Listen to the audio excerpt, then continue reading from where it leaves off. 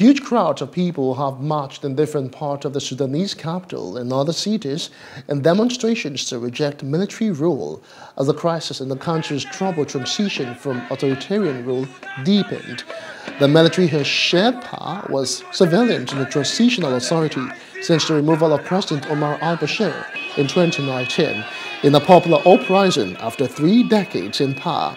A coalition of rebel groups and political parties have aligned themselves with the military, which has accused the civilian parties of mismanagement and monopolizing power, and are asking or seeking to dissolve the cabinet.